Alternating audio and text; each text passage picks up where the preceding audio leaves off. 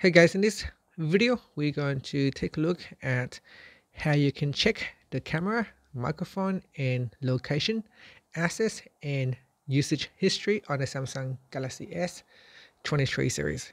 First, tap on the home button to go back to the home screen, and from the home screen swipe down at the top, then tap on the settings icon. In the settings page, scroll down and then tap on security and privacy. Next, we scroll down and then tap on privacy.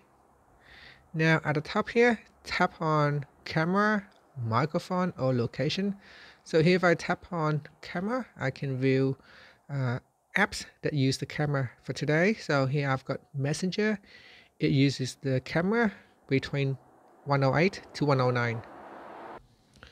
This features is an excellent tool, help us to monitor apps and seeing which app uses the camera and whether we have actually authorized it or not.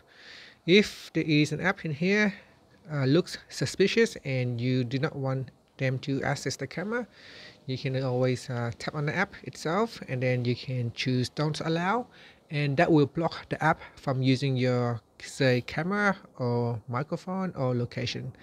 You can also tap on view all permissions to view all the other apps as well, such as call logs, music and audio, SMS and contacts and so on. So you can check and see if there is any apps looks suspicious in here. You can always go in there and then block them out, and that's it. Finally, you can tap on the home button to go back to the home screen. Thank you for watching this video. Please subscribe and please like and subscribe to my channel for my videos.